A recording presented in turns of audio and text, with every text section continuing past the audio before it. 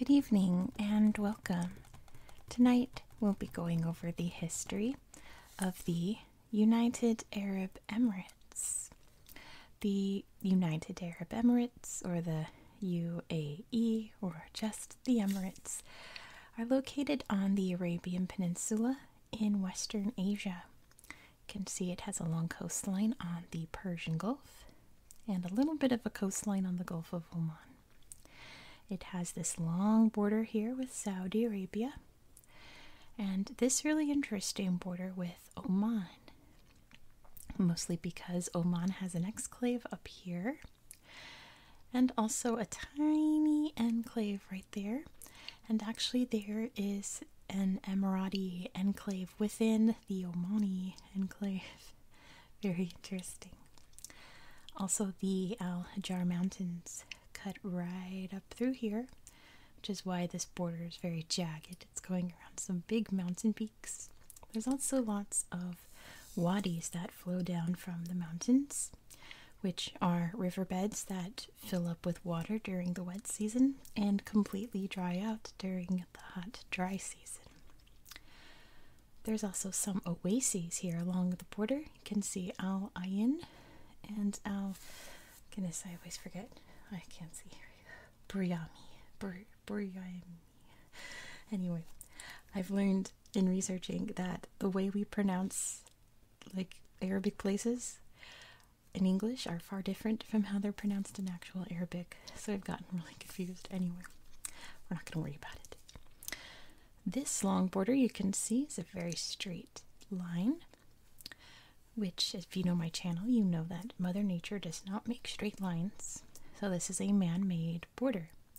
And most of the time when you have a straight line border, that means that there's nothing there to delineate the border. And that is so very true here. This is part of the Rub al Khali, the largest stretch of nothing but sand in the world. And it flows into a lot of the Emirates, in particular Abu Dhabi. It is just sand. Here and there's some oases. There's a little arc of oases down here in Abu Dhabi. But for the most part, it's a lot of nothing. Along the coast here, that lot of nothing mixed with the ocean water and air has created some salt flats. You can see them marked over here, and there's a bunch over here.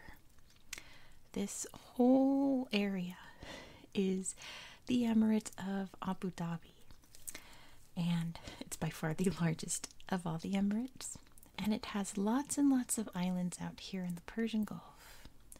This one right here I'll mention briefly in its history. It's called Sir Banias, and essentially this island was nothing, and the Sheikh Zayed decided to turn it into like a safari kind of nature reserve. So it's teeming with wildlife now. But by far the most important island in Abu Dhabi is right here, the island of Abu Dhabi, where the capital city of Abu Dhabi is located. Abu Dhabi, obviously being the capital, is the center of the government and all the administrative know-how throughout the Emirates. And not to mention Abu Dhabi's extensive oil production. You can see some little oil friends out here in the Persian Gulf. A lot more out here. There's some even inland. Abu Dhabi is just overflowing with oil underneath it. It's led to a lot of wealth for the country, which we'll talk about in its history. Now, before I go any further, this map is cool for a lot of reasons, but not for the fact that it doesn't show you the actual borders of the Emirates. So let me open this book and show you the map that's in here. It's really good for showing you a lot of the features, but not so much the actual Emirates themselves. There we go. So you can see just how big Abu Dhabi is. It takes up the majority of the country. And like I said, this is all desert down here. It's a lot of nothing, and even up into Dubai. So the Emirate of Dubai you can see right here, and there's a little bit of it over here as well, with the capital of Dubai right here being Dubai. All the capital cities of each emirate is the name of the emirate. Just anyway. Dubai is the largest city in the Emirates, and it is very famous worldwide in that its main focus is tourism and business. So it is full of incredible sights, huge skyscrapers, including the biggest in the world, the Burj Khalifa. It has the world's largest shopping mall. It has an indoor ski resort, I guess. It has so many things, theme parks and adventures and glamorous hotels and glamorous homes and massive man-made islands out here. We'll talk about that a bit in its history, but it's very glitz and glamour in Dubai, and that's due to its oil wealth. It doesn't have as much as Abu Dhabi, but it does have plenty. Next, we're going to look at Sharjah, which is the number 2 you can see right here. Sharjah, there's the capital. And Sharjah is the cultural center of the Emirates. Sharjah also has lots of fabulous buildings, but its buildings are mainly about Emirati history and culture and beautiful mosques, museums, all of the above. Memorials and plenty of things to discover up there. And it's a lot more family friendly than Dubai is. And you might be wondering, you can see up here, all of these Emirates are very, very small compared to Dubai and Abu Dhabi. And that's mainly because there's just not a lot up here. It's mostly desert and mountains and not much else. Ajman, you can see, is this little one right here, and it has a little bit right there. But Ajman has, well, it has a very traditional port that was used for pearling, which, again, we'll talk about in its history. That port's now mainly used for ship repairs and various repairs to their equipment in the mining industry. There's also a lot of farming there too. There's lots of different farmings in all of the other Emirates. We have, let's see, number 3 right here is Al Quwain, which is the hardest one to say for me apparently. This one is mostly a lot of nothing too, but it does have a lot of wildlife in it. It's built a lot of wildlife sanctuaries within it. There's tons of wildlife sanctuaries all throughout the Emirates, but it's a tiny place, so the majority of it is for the wildlife. See, the number 4 is Ras Al Khaimah, and you can see it takes up over here and over here. It's very strangely shaped. And also a lot of farming happening in these. And by farming, I mean fruits, vegetables, dates, etc. The last one up here, Al Fujairah, is the only one on the Gulf of Oman. It's not on the Persian Gulf. And it also has farming, but it's mainly farming like dairy and poultry and those kind of farms. Not so much growing farms like animal farms. You can see the highest point up here in the mountains. It's the Jabal Yubir. There we go. And those are the Emirates of the United Arab Emirates. So let's go back to this map. Let me think if there's any other geographic things I wanted to point out. I think I've got everything I wanted to show you. You can see all the major cities there, the capitals of each emirate. So what is an emirate? An emirate is ruled by an emir, which is a kind of Muslim ruler. There's quite a bunch. Sort of like how a kingdom's ruled by a king, a duchy is ruled by a duke. It's one of those things. So just don't worry about it, just go with it. And a lot of people don't realize that the way the Emirates looks politically, physically, economically is completely different than what it was 100 years ago. It would be unrecognizable 100 years ago. In fact, I checked out another history book about the UAE that was published in 2009, 2010-ish. And the pictures of Abu Dhabi and Dubai were unrecognizable. It was just like a smattering of skyscrapers here and there. The big fancy hotel on the coast of Dubai had just been built, which now compared to some of the more glamorous buildings they have, it's kind of not as impressive anymore. So it has really, really grown. So let's talk about why. It's an interesting little history. So our story begins up in the Al Hajar Mountains. That's where a lot of evidence of like early human tools and things have been found. Also a lot of evidence that this is where people lived that formed societies that traded with Mesopotamia just up the Gulf there, and also Harappa, which would have been more that way in what's now Pakistan. They mined copper in the mountains and traded that for all of the wonderful goods of Mesopotamia, etc. In Sumer, they have a record of the people living here, and they called them the Magan, but didn't really elaborate more on these people. They just traded with their friends and focused on farming for the most part. At one point, the Achaemenid Empire, which was a Persian empire up here in what's now Iran, invaded a majority of the Arab Peninsula, and they did, conquer the area, but it was mostly just people farming, so there wasn't much to do. They did build some forts. They did advance some of the agriculture. The people had already built really extensive canals. Also in Oman, they had built these really cool canals. But that was pretty much it for a lot of its early history. Just people just living their lives out in the desert, in the mountains, along the coast, just living their lives, not bothering anybody. Eventually, Islam would arrive very, very early when the Prophet was still alive. It arrived in the year 630, and people took to it very quickly. And the oases out here became trading routes for a lot of the Muslim worlds around the peninsula and beyond, because land trading was happening on the camels and they need places to rest. So a lot of these oases became very important rest stops.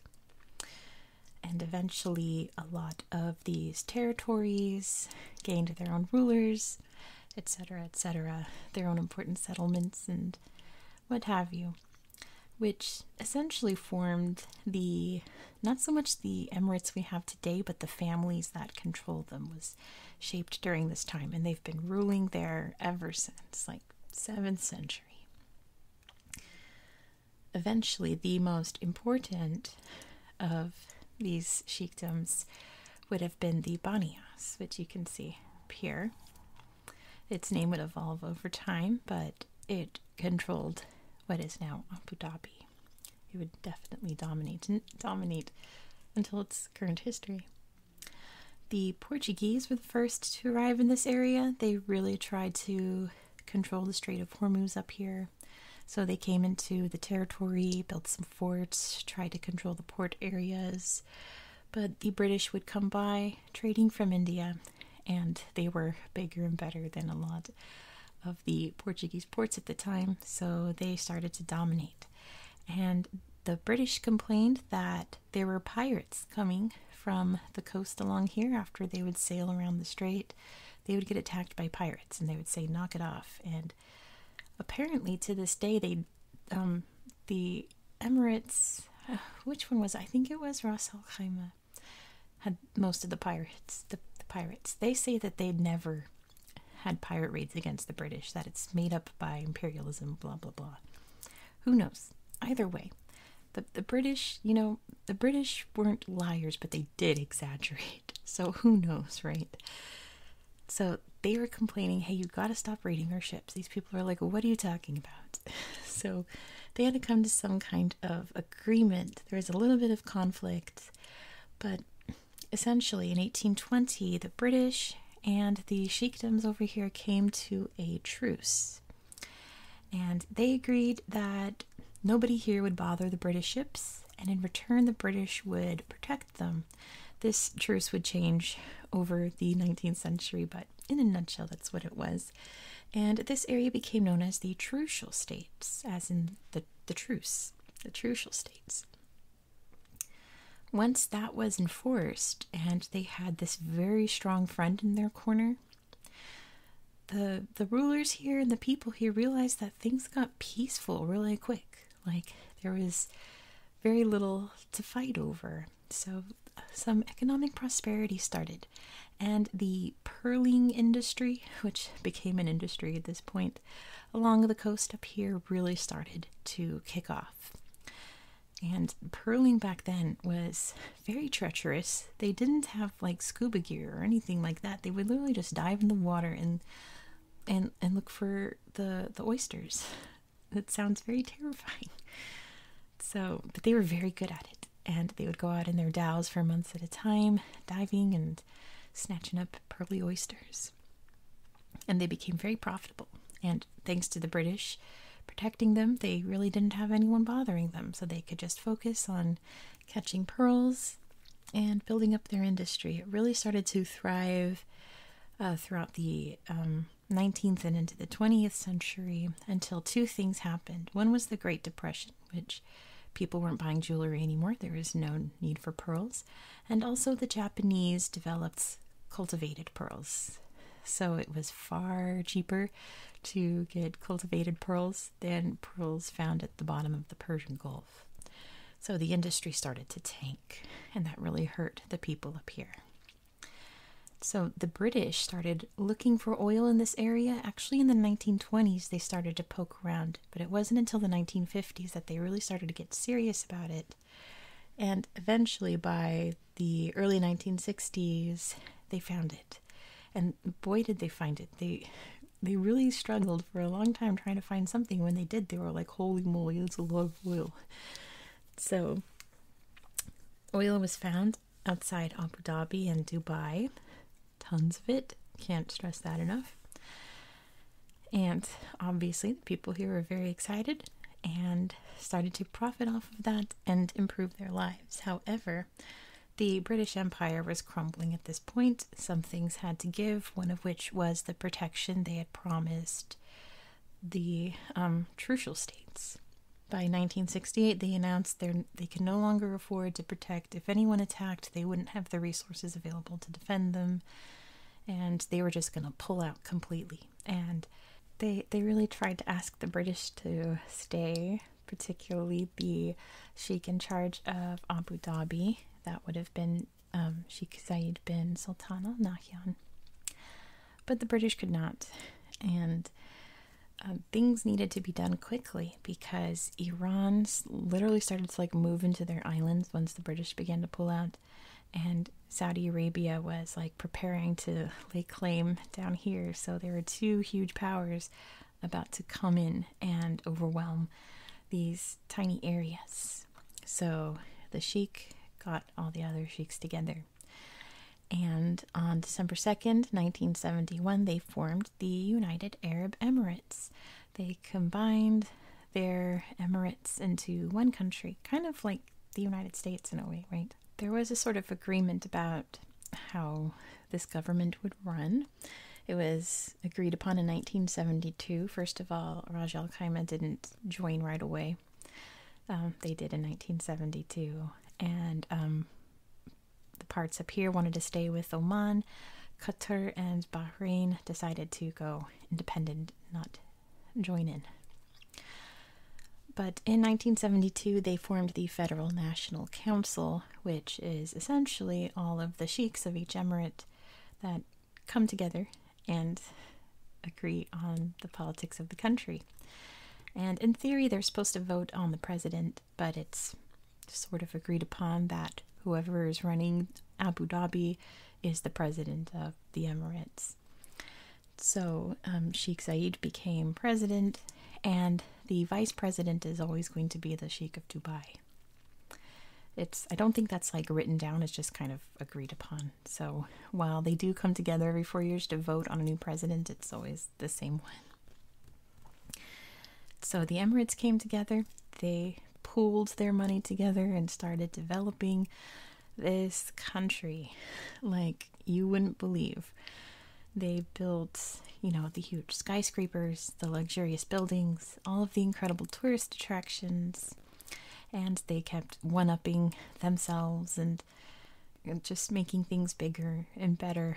And that really shows in the islands off of Dubai. They made these man-made islands in the shape of palm trees, in the shape of the world, intending for them to be luxury housing and resorts and theme parks. But this was right at the 2008 economic crisis. So the bigger of the Palm Islands was never completed. The islands all filled in, but there's not really anything on it. The world islands, they're a bunch of islands clustered together. So when you look from above, it looks like the world. Only a handful of them have anything on it. So it's sort of flopped. There's one Palm Island that's mostly built upon, and it's pretty cool, but, I don't think it was as big a hit as they thought it was going to be. But they're slowly but steadily trying to do something with these islands that they made over time. And then the Burj Khalifa project was built. It was originally called the Burj Dubai, but they started to run out of money. So the sheikh at the time funded it. Oh my gosh, I forgot to mention. So in 2004, Sheikh Zayed passed away. His son, Khalifa bin Zayed Al Nahyan, became president. So he bailed out the project. So now it's the Burj Khalifa. And, all of the luxuriousness that we associate with Dubai and the Emirates today happened mostly during the 2010s. Just insane development across Sharjah, Dubai, and Abu Dhabi. Lots of land reclamation, building gardens and wonderful places for the wildlife where there used to be nothing. All kinds of things. You can't even list them all. And actually, the year I'm recording this, 2022, Sheikh Khalifa passed away. His brother, Mohammed bin Zayed Al Nahyan, is now the president of the Emirates. And that's essentially where we are today. Just prosperity. They're only going up from here. They're developing a Mars, program. Not landing on Mars, but studying Mars, sending satellites into orbit around Mars. The sky's the limit up here. So anyway, let's flip through the book and show you what this place looks like. It's pretty wild. Yeah, it's insane. And I kind of wish I hadn't returned that book of the old pictures of Dubai, where it was just small skyscraper, small skyscraper, small skyscraper, and that was it. Because now it looks like this. Now it's skyscrapers everywhere. This is a newer book, so they've got some topical photos there, people in masks. But they're, they're wearing masks for COVID, but also sandstorms are a thing here, so masks have been normalized for a while. This is Sharjah, which not a lot of people think of when they think of the UAE. I usually think of all the luxuries of Dubai. You don't realize that there are other massive cities being built along the coast. This is the view from the Palm Jumeirah, I believe it is, the one palm island that they built upon. So over here is Dubai. There's a road that leads out here, and then all these fan out like a big palm tree, and you can see some houses there. And it's still not fully developed. You can see that there's still a lot of plots that haven't been snatched up, but the center here has the big resort and all that. And then the rest of it looks like this, just sand and more sand. There's a little wadi area over here, some plants growing along it. What else do we have? A beautiful tree here. It's the Gulmahar tree, it's called, it says. And then, of course, date palms have been important since forever in this area. Here's Serbanios, the island I showed you before, which now you can go on safari on it. Did I mention that Banias was the name of the original family, the Al Nahyan, that rule Abu Dhabi and thus the Emirates? Anyway, there's a beautiful gazelle and a sweet desert hedgehog. How cute. Let's see what else we have. There's the Dubai Museum. Looks like some old fort turned into a museum. A beautiful mosque up there. I want to say this is in Sharjah. Pretty sure. A monument for the pearlers. For the pearling industry. There's a big black pearl up there. This also in Sharjah. Some old forts. This is in Al Fujairah up in the mountains. And also in the same emirate in what looks like an oasis right there. There's the flag. The flag was designed by, I was reading this on Wikipedia. I think he was like 19 and it was like a contest. And today that person works as the diplomat to the Czech Republic for the Emirates. How interesting. There's Sheikh Khalifa. It's very sad. I didn't know he passed away before I started researching this. It was, let's see, it's August now. He passed away in May 2022, so it's very recent. And let's see, this is the Gulf Cooperation Council, which they meet with a lot of other countries around the Gulf. There's Sheikh Zayed. He's still a very beloved figure throughout the Emirates. This is the father of the Emirates. That's in the Dubai Mall, the world's largest shopping mall by area, I should say. There's the skyline of Dubai. Of course, there's the Burj Khalifa, the world's tallest building. And you know what's funny? I was playing GeoGuessr just by myself, not recording, and it dropped me off here. Like, I swear, I looked around and I was like, are you serious? And I looked and saw this. I was like, yeah, I know literally exactly where I am. It literally dropped me off at this point right here on the freeway. Isn't it funny? I knew literally exactly where it was. The camel. Isn't that an iconic picture? Riding in the sand, the dusty sun in the background. And even more iconic of the Emirates, the oil wells in the desert. Here is their currency. It's called the dirham. This is the stock exchange. And you can see this was during the pandemic, so it's pretty empty. Oh, see, here's a sandstorm day. So these kids are protecting their lungs because the sand's blowing in. What else do we have? Oh, this is part of the World Islands, which if you look at this picture, you're like, that doesn't look anything like the world. You have to zoom out to see them, but you can see that there's been some developments on some of them, but it's pretty much what it looks like today. This book is very, very recent. It came out a few months ago, like January, but still. Pardon me. Let me drink some tea. Hold on. Got some chamomile here. It's still kind of warm. Anyway, lots of date palms there. Oh, this is talking about the date palm conference. People preserving those very important trees. And a little bird reserve here. Another scene in Dubai. There's a little fountain here. I think this is the chapter that talks about it. I probably should have mentioned it in history. But, oh, see, here's that very fancy luxury hotel that was built. And now it's just like, oh, okay, that's not as impressive. Here's a Bedouin man offering you some tea. Oh, it doesn't talk about it here. Maybe in the next chapter. Anyway, what I'm going to say, when we look at this lovely family here, is that only, 11% of the population are Emiratis. The rest are like migrant workers, not migrant workers, but expats, right? Mostly from Southeast Asia, working all of the jobs needed to run a massive city like this. This is the court building in Sharjah. See some dhows there on the water. Very traditional boats. And this is Abu Dhabi. Isn't that incredible? Very, very beautiful skyscrapers. And it's definitely getting built up too, isn't it? A little cafe area here.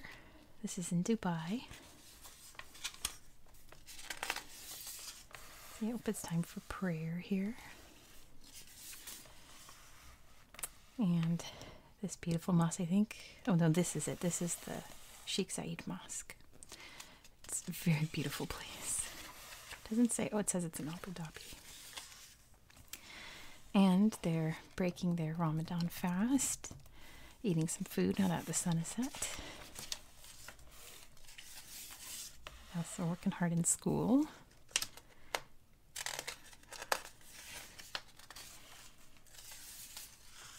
Working very hard on handwriting. Very beautiful language. Reading the newspaper. Is that Jimmy Fallon?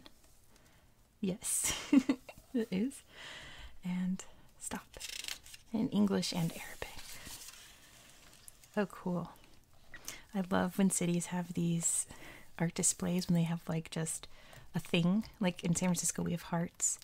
And then they're all placed throughout the city and painted differently by different artists. Beautiful henna. A tradition mostly for brides before their wedding. And this person's making a basket the old-fashioned way by weaving. And look at this piece of modern art. All over there. That's so cool. And some beautiful pottery as well. That's gorgeous.